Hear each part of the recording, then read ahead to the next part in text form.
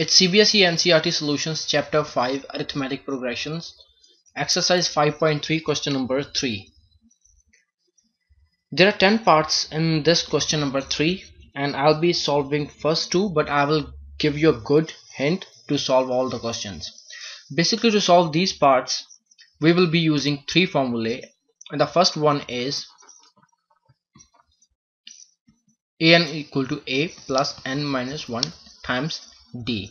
This is the formula that we use to find nth term of any given arithmetic progression, where an is the nth term, a is the first term, and d is the common difference. And the next important formula is Sn equal to n divided by 2, 2a plus n minus 1 times d. Here a is the first term and n is the number of terms and d is the common difference. This formula is used when we want to find sum of n terms of any given arithmetic progression. And the third one is Sn equal to n divided by 2 a plus l. Here l is the last term of arithmetic progression, a is the first term, and n is the number of terms present in the arithmetic progression. So these 3 formulae will be used to solve all the 10 parts of question number 3.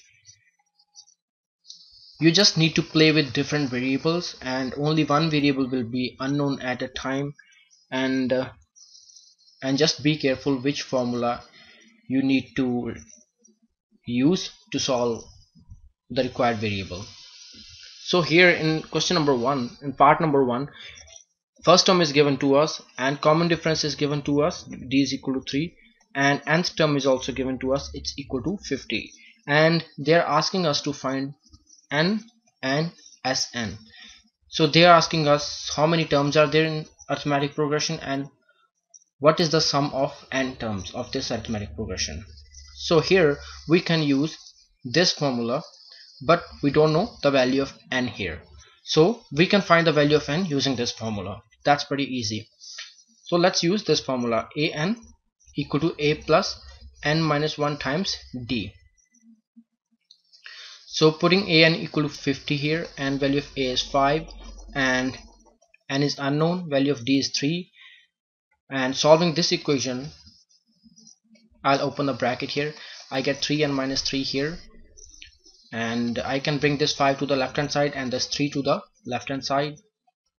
I get 3n here, and I get here 50 plus 3 is 53, 53 minus 5 is 48 equal to 3n. So I get here n equal to 48 divided by 3 equal to 16. So n is equal to 16. It means that we have found one unknown variable, which is the part of the problem, and now we need to find Sn. Now we can directly use one of the formula. We can use this one or we can use this one, it doesn't matter. If we use this one, the value of L would be 50 here. So let's suppose I use this formula to find the value of Sn. So Sn is equal to n divided by 2, 2a plus n minus 1 times d.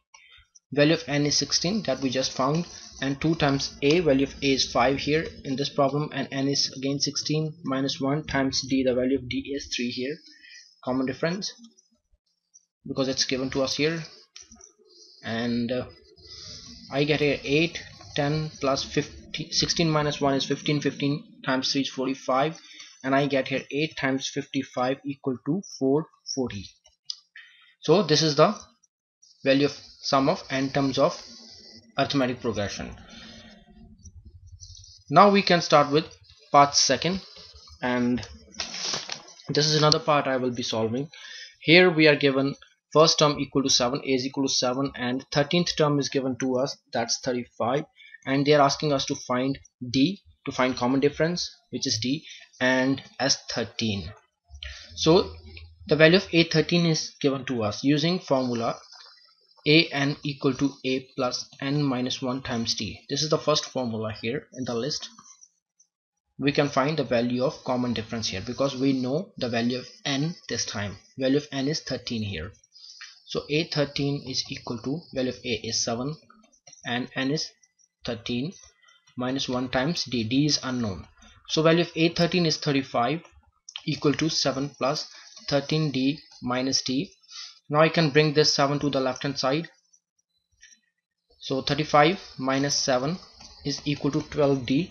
So I get here 35 minus 7 is 28 equal to 12d. I get here d equal to 28 divided by 12 equal to 14 divided by 6, or I can write 7 divided by 3. So value of common difference is 7 by 3. So this was one of the unknown variable and we just found it. Now they are asking us to find the value of S13, which means sum of 13 terms of arithmetic progression. So let's use this formula, which is the second formula present in this list. Now putting value of n equal to 13 here, putting value of n equal to 13, so I get here 13 divided by 2 times a. The value of a is 7 here in this problem, and 13 minus 1 times d. The value of d, we just found it, it's 7 divided by 3. So we get here 13 divided by 2. 2 times 7 is 14, plus 13 minus 1, it's 12 times 7 by 3. And we get here 13 divided by 2, 14, and this 3 gets cancelled by this 4. We get here 14 plus 28, and it's equal to 13 divided by 2 times 28 plus 14 is 42, and this 2 gets cancelled by this 42. We get 21 here. So 21 times 13 is 273. So this is the value of S13. So we just found the values of two unknown variables, which was the part of problem. Now you can yourself solve the rest of the parts. In some of the parts you may need to use this formula too, according to your convenience. So just try them yourself. I hope you will be able to solve rest of the parts by yourself by using these three formulae. So this is number 1, this is number 2, and this is number 3. Yeah, take care guys. See you in the next video.